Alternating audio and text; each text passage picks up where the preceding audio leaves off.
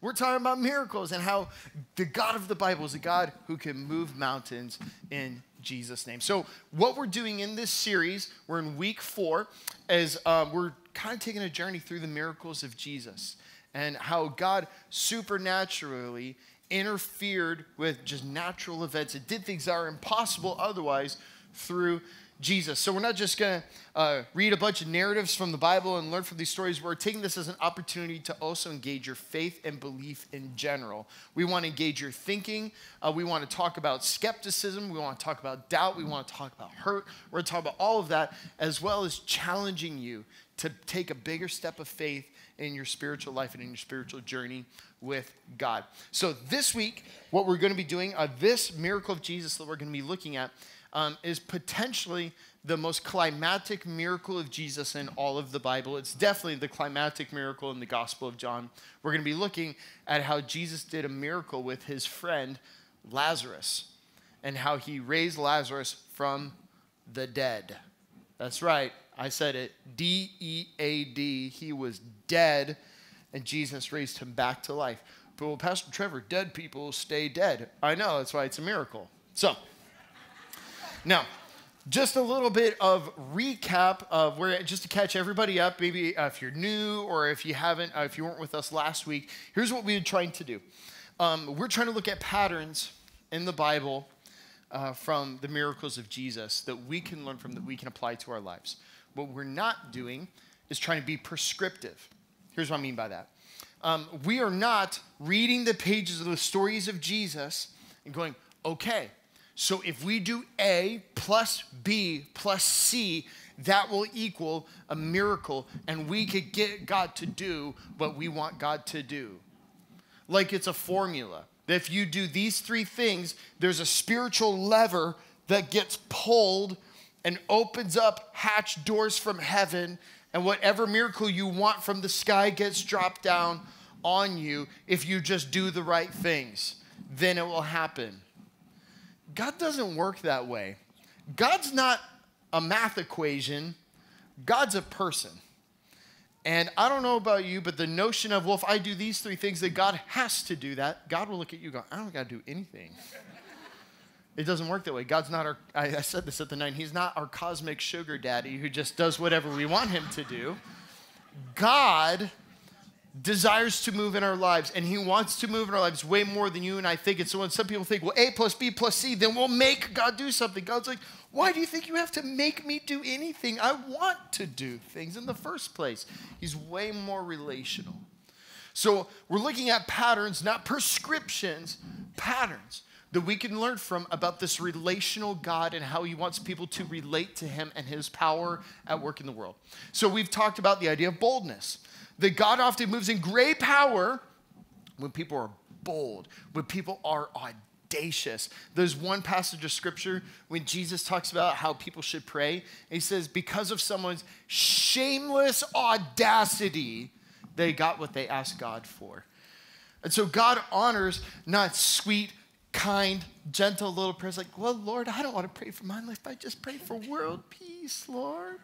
God doesn't honor it. God wants bold, crazy prayers. One of my favorite pastors one time, he said this, that if your prayers, oh gosh, how did he say it? Shoot, I should have, well, whatever. Okay, anyway, I'm going to mess it up. I had prettier wording. I had it at 9, and it's out of my head. One of my favorite pastors says this, that, I got it now. There we go. Thank you, Holy Spirit.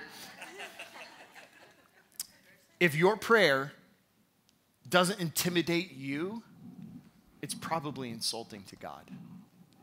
You catch that? If your prayer isn't intimidating to you because it's so bold, there's a good chance it might be insulting to God. Like God's like, really? That's it? That's all you've got? You can't ask me for something bigger than that? Really? So God honors bold requests. God also honors obedience.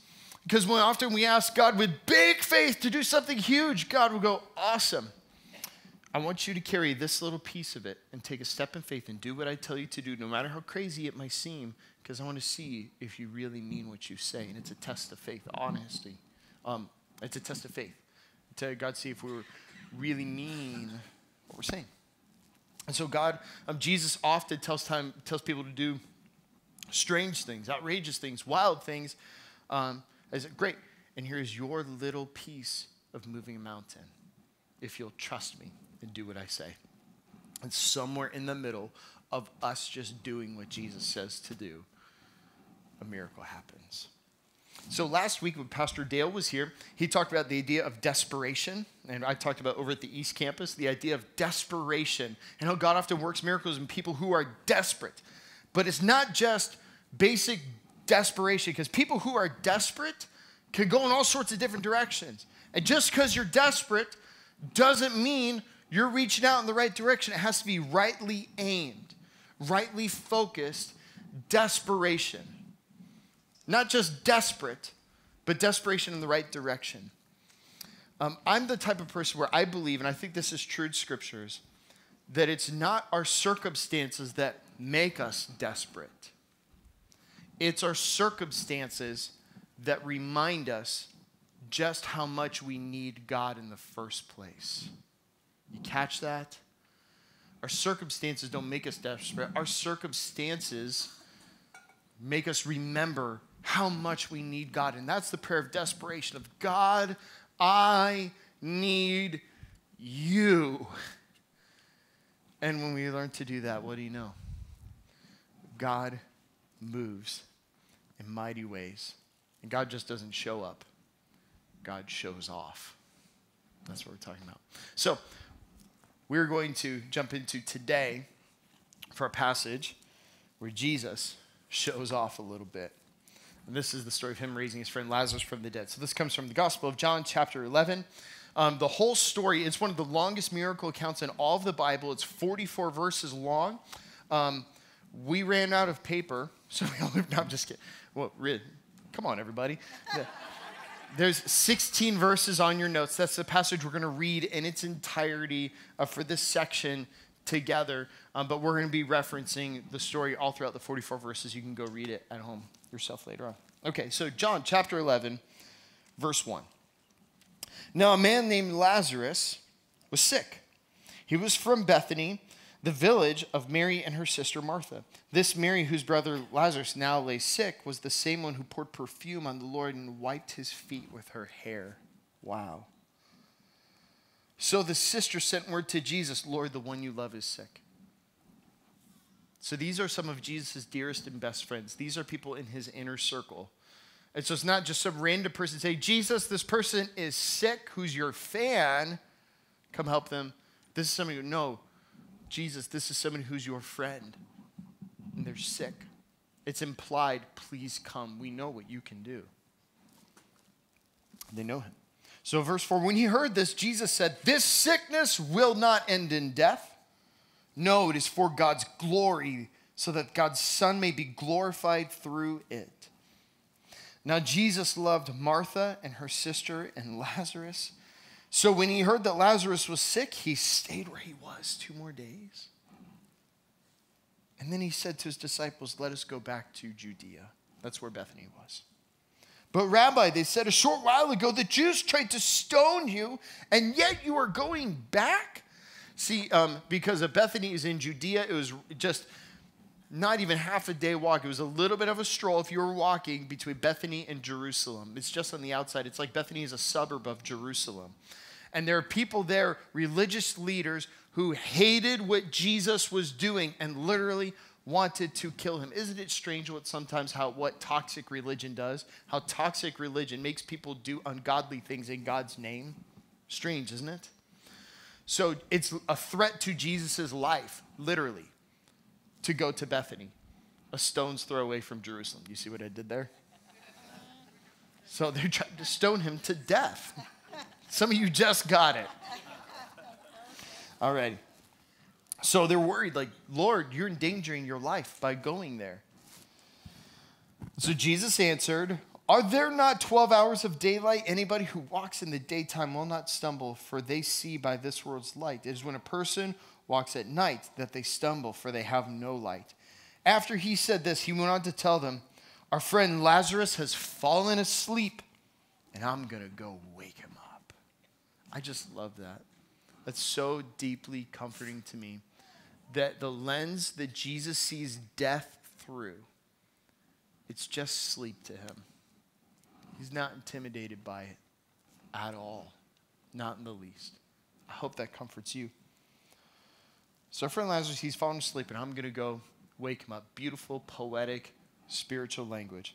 His disciples replied, Lord, if he sleeps, he'll get better. It's like they completely don't get it, those goober heads. They say, well, Lord, if he's taking a nap, I mean, he'll get better, won't he? And Jesus looks at them like, oh my gosh, these idiots. Why did I recruit these 12 guys? And so Jesus had been speaking of his death, but his disciples thought he meant natural sleep. They're dense. Makes me feel better. I'm a little dense. Jesus welcomes me. Thank you, Lord. So verse 14, so then he told them plainly, Lazarus is dead, okay? He's dead. And gosh, no, just, he's dead. I'm going to go do something about it. And for your sake, I'm glad I was not there so that you may believe. Now let us go to him. Gosh. Verse 16, then Thomas, oh boy, here comes doubting Thomas. Thomas, also known as Didymus, said to the rest of the disciples, well, let us go also that we may die with him. Which is really Thomas going, great, Lazarus is dead. You're going to die going there. We all might as well just go get ourselves killed. Great, let's go. That's our passage for today. The title of this morning's message is called Wide Awake. Wide Awake. Let's pray. So, Lord, we're awake here. We're full of coffee, as Billy said, but now I pray by the power of the Holy Spirit that you would awaken our souls. Awaken our spiritual ears and eyes and our heart to hear what you're having to say to us so that when we hear what you're saying to us in your word, it would bring a deep awakening within us beyond natural sleep. Do that now. You woke Lazarus up. Wake us up. It's in your name we pray. Amen. Amen. Okay, so this story is fascinating. It's only found in the Gospel of John. It's not in any of the other Gospels, which is interesting. Many of them get a lot of their source material. There's 4 of the Gospels, Matthew, Mark, Luke, and John, ancient biographies of the life of Jesus. Mark, it was the first one written and provides a lot of source material for Matthew and for Luke. None of the other ones talk about this story. They focus a lot in the Israelite region of Galilee. They focus on that and almost exclusively ignore Judea. John writes about some of the stuff that Jesus did in Judea. Interestingly enough, some scholars believe that Mark did not write about this account and what happened here to protect Mary and Martha and Lazarus.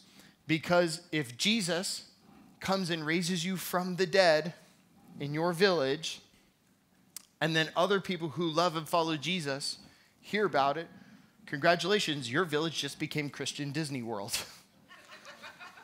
And so they think that they're trying to protect them from a million people who are trying to come and talk to them. It's fascinating. It's interesting. So again, we're looking at patterns, and I see a first pattern right away in our passage in John 11:4. We just read it a second ago. And it talks about this here. Jesus speaking, when he heard this, Jesus said, this sickness will not end in death. No, it'll be for God's glory. Underline those words. God's glory, so that God's Son may be glorified. There it is again. Through it. Here's another pattern in miracles we're talking about. It almost always leads to God receiving glory. This should hit your brain like we've been talking about this. It's in our theme verse for this series in Ephesians 3:20 through 21. It says, now to him who is able to do immeasurably more than all we ask or imagine according to his power at work within us. Now to him, what does it say? And to him be the glory in the church and in Jesus Christ. There it is again, glory, glory. See, when God does a miracle, when God supernaturally interferes with the natural working of the world, it does something that can't be reproducible in a lab. It's something that goes from outside a realm of thinking, outside from the realm of what's naturally possible. When God does that, when God shows off, it brings him great glory. It says, so there may be glory in the church. I want that for us. So does the Apostle Paul when he wrote that.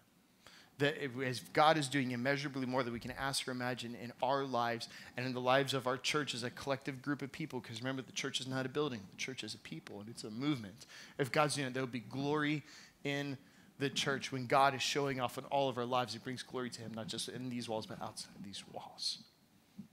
One of my favorite leaders in the 20th century in church world stuff was a guy named John Wimber. Anybody heard of him before?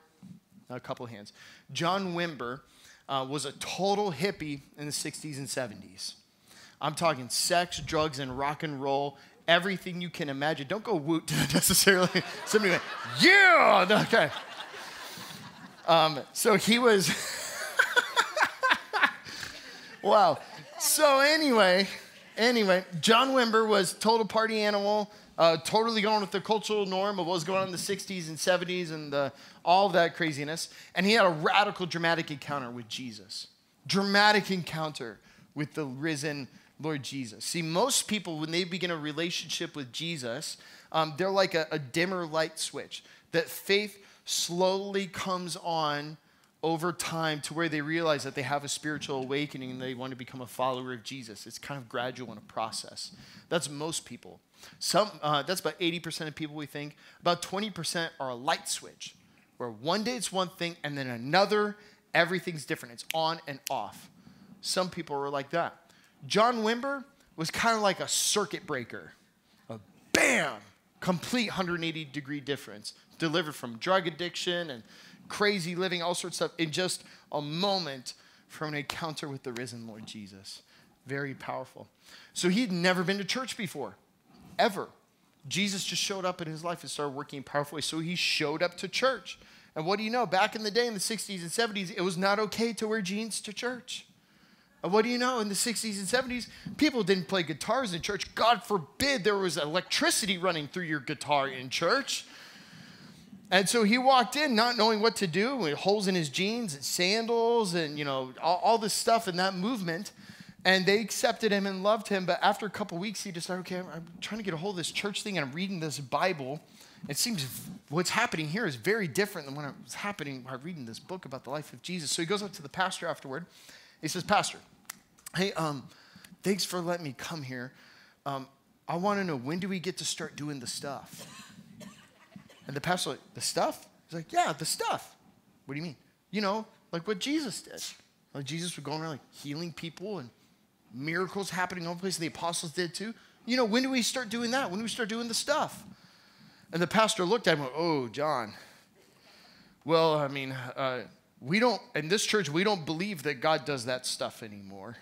And we don't do the stuff in this church. And John Wimber looked at him with bewildered eyes and said, you mean I gave up drugs for this? Now, luckily,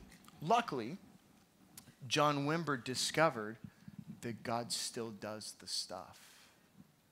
And we're the type of church that believes that God still does the stuff. When God does the stuff and when God shows up and shows off, it brings glory to him. That's what we're after. That's what we're after. That's right. Praise God. That's what we're after. Now, here's what I also notice. Verse 5. Now, Jesus loved Martha and her sister and Lazarus. So when he heard that Lazarus was sick, he stayed 2 more days. What? He stayed 2 days? Who does that? If you get a phone call with bad news about a loved one, this isn't like Jesus saying, wait, let me finish my sandwich and then I'll go. Jesus waited 2 days before going to him. And in between this waiting of the messenger coming to him and Jesus waiting and then eventually going, Lazarus dies. Can you imagine how difficult this must have been to process for the disciples when he says in the front end, this sickness will not end in death. And then Lazarus dies. Has anybody ever made a religious proclamation in your life that ended up looking like it wasn't true? It's tough to swallow. Seems out of characteristic of Jesus. And so Jesus eventually makes it to Bethany, and later on in verse 21, Martha comes out of her house and leaves all the people who are at her house from the funeral still and the grieving that's going on, and the pain that's going on. Martha meets him at the gate of the village, and she says this in verse 21. She says, Lord, if you had been here,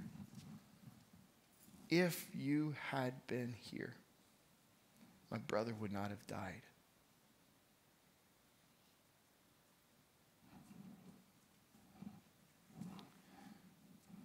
Mary comes out later, next. When Mary reached the place where Jesus was and saw him, she fell at his feet.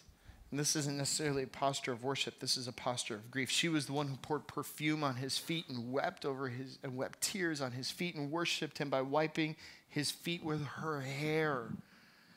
And now she's not worshiping, she's grieving.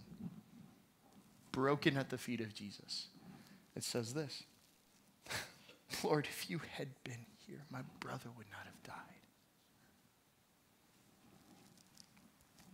I love this passage because it's so raw and real. Because that little phrase there, if you had been here, that's the same thing that you and I say when we cry out to God and say, God, where were you? Where were you? Jesus, you're too late. If you had been here, they wouldn't have died, but you weren't. Where were you? And see, it's moments like that, like we're reading here, where people sometimes take a step towards faith, but a lot of people back away from faith and disengage with faith and lose faith because of pain like this. A really great book I would highly recommend to you guys about a lot of this is by a great pastor named John Ortberg. He has a book called Faith and Doubt. And about halfway through his book, he gives a little paradigm for why do some people back away from faith and struggle with doubt and disengage from faith. He gives 3 basic reasons, at least for him. And the first thing he says is some people disengage from their faith because of lack of evidence. Lack of evidence. They disengage because they don't think there's enough to believe. There's a famous story that John tells in his book about a man named Bertrand Russell. There's a picture of him on the screen. He was one of the most famous atheists in the last century. And when Bertrand Russell was 90 years old, and he looks old in that picture, but when he was 90 years old, he had a famous encounter with a woman at a party.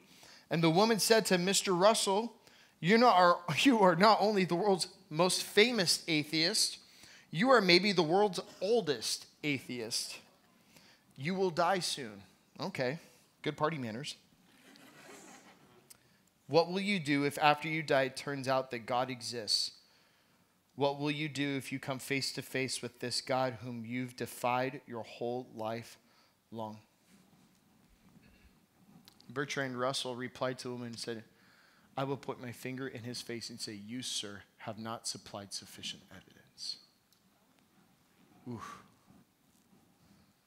Some people, it's purely an intellectual thing. Some people. So that's why some people disengage from faith. Some other people disengage from faith because of so-called believers. People who claim to follow Jesus, but they don't act like it at all. I believe it was, I'm not sure if it was Henry Nouwen. I can't remember exactly who said this, but it wasn't me. They said the greatest cause of atheism in the world today is Christians who acknowledge Jesus with their lips and then deny him with their lifestyle and go on living as if he doesn't even exist. There's some people I meet who are followers of Jesus or claim to be. And I'm like, can I give you $100 so you'll just quit saying that you follow Jesus and not make it harder on the rest of us? And then there's sometimes I'll look at myself in the mirror and be like, what am I doing? I'm living completely different than what I say. We all have moments like that, and we all struggle. So sometimes people disengage because of that. But here's the real thing and why most people disengage from their faith, and we see it in this passage. It's the problem of pain. And this is what we're seeing with Mary and Martha. It's their pain. And the question of, God, where were you? That's why they back away. I was at our East Campus a couple weeks ago. And it's a little bit different there. The room is much bigger. And there are more people, obviously, who attend here at West Campus. It's a growing congregation out there, but we have a long center aisle at the East Campus. If you've ever been there, it's beautiful, and you know what I'm talking about. And I was preaching in our Miracle series about 2 or 3 weeks ago, and as I'm getting ready to land the plane for the message, and the band is about to come out, we're about to have a moment, this woman gets up from the back and starts walking briskly down the aisle. I'm like, well, maybe she's come to sit next to her friend, or maybe, she went to the bathroom and I didn't see it in the middle of the message or whatnot. And then she keeps coming. I'm like, oh, she's coming right for me. oh, and I'm trying to talk like I did Jesus think. And she looks like she's about to walk up the steps right up to on the stage. I'm like, well, I'm about to have a guest up here. This is going to get interesting. And this woman, instead of walking up on the stage like I thought she was about to do, threw herself down on the steps, crying out to God in the middle of the message, towards the end of the message. And so I quickly finished everything I was doing, and I can't remember if it was Keith or Billy who were leading us. They did a wonderful job leading us worship. We dismissed, and instead of going to the lobby and greeting people like I normally do, I just got down the steps and put my hand on her shoulder and said, hi, my name's Trevor. How can I pray for you? And we spent an hour praying together and talking. She told me her life story. And let me tell you the horrors she told me and the terrible things that she told me. It's not my story to tell, and I'm not going to. But the one thing that came up over and over and over again was, where was Jesus then? In my worst day of my life, where was he? He wasn't there. How could he have been? Lord, where were you? This passage is right on the fault line of the miraculous work of God and the tragedy of human experience, all at the same time. That's what happens next. It's just stunning. Matthew 11:35. It's the shortest verse in the Bible if you ever go on Jeopardy.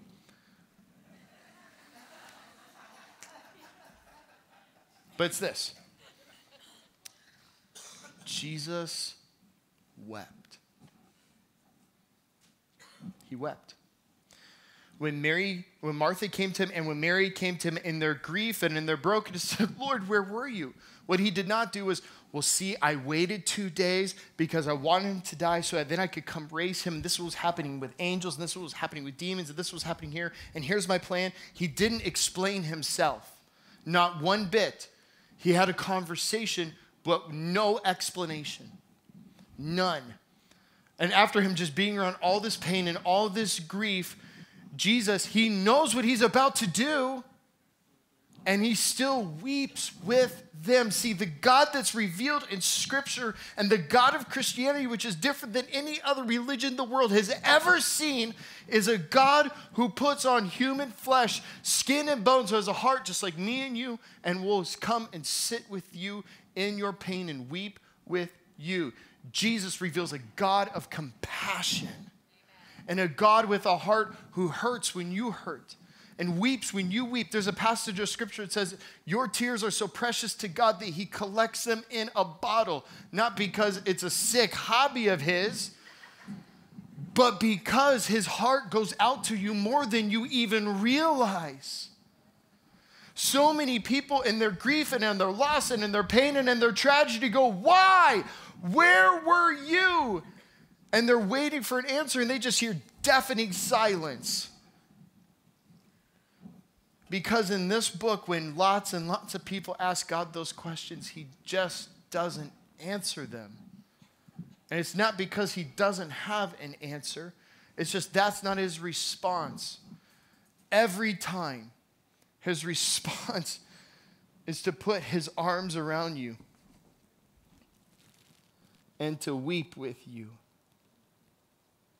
And for some of you who have not heard from God in a long, long time because you've been reaching out for answers and explanations, and you feel far from God, if you would instead learn to reach out for his presence and to be touched by his compassion, the God of the Bible will meet you and weep with you. It's not about explanations, guys. It's about the presence of a friend who's come to be with you. No, Jesus isn't just this soft, compassionate God who has no power. He gets up. If you read the passage, it's almost like he wipes the tears from his face. And he says, where is he? Where's the tomb? And I say, Lord, it's over there. And it says he was deeply moved. And in English, deeply moved, we think it's, oh, he's more compassionate. No, the word in Greek means he got angry and he got irate. So he wipes the tears from his face and says, where is he? Tell me where the tomb is. I said, Lord, it's over here. And he goes to the tomb. It says deeply moved again, irate and angry. He's not angry at Mary or Martha or anybody else who's crying. He's angry at sin, at Satan, at death, at whatever disease kills Lazarus, and he hates it with all his heart and his soul. And so Jesus comes, where is the tomb? There's the tomb. Roll it away. Roll the stone away.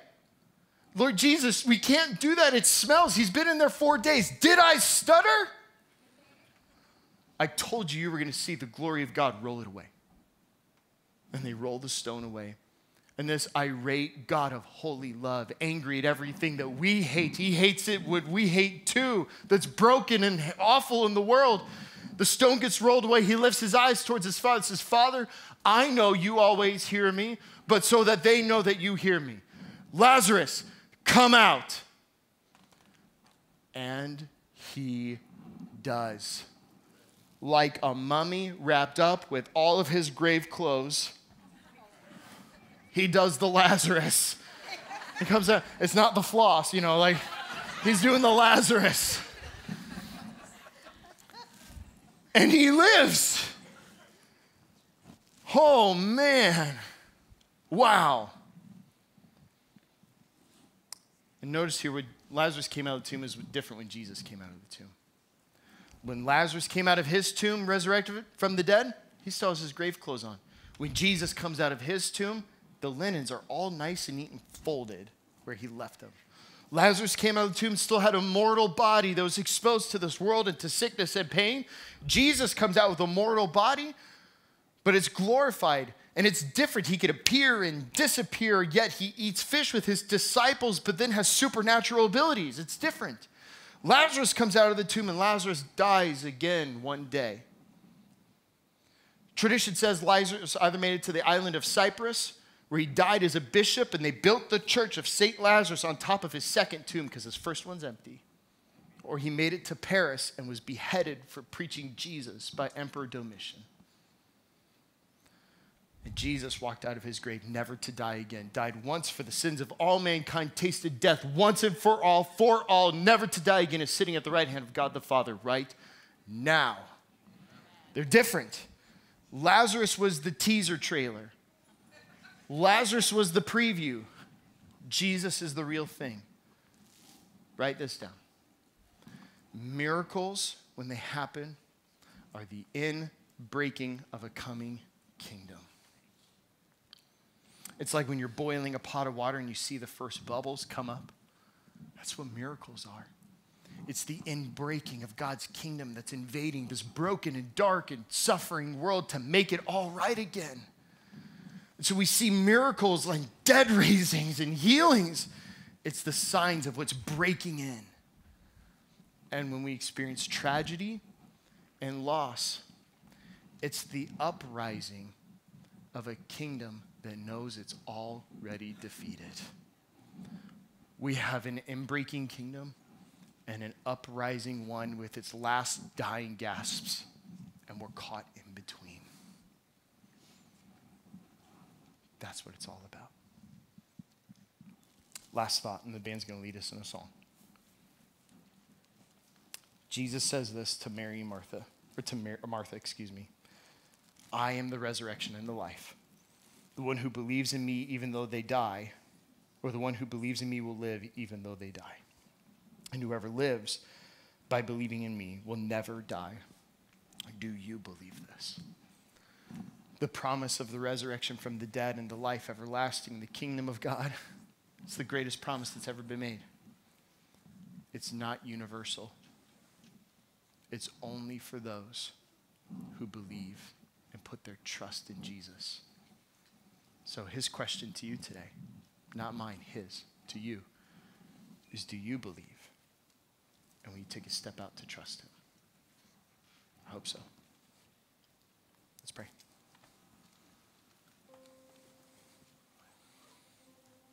So Lord, right now, I just sense that you want to do for people in this room and streaming online what you did for Mary and Martha. You're not here to give answers and explanations. You are here to draw close as the God of compassion.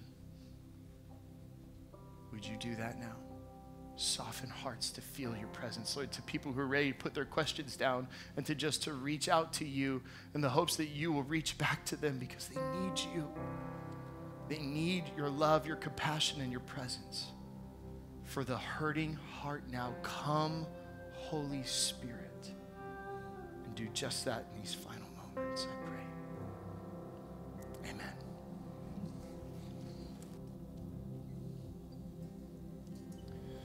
So may you now go forth from this place, reaching out to the God of compassion who's with you, who weeps with you, who holds you, who is with you through the miracles and through the tragedies of this life.